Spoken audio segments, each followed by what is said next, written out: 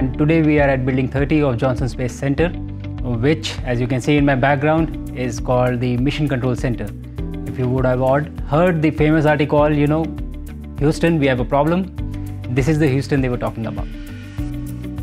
What happens, people who are down there, they actually talk to astronauts, control systems, make the platform fly and operate all the systems from here, all the systems of the International Space Station. So we have a full team back here on ground who are monitoring each and every of this system all the time, and in case there is a requirement for some kind of maintenance or some kind of intervention, these are the people who monitor this and they alarm the crew.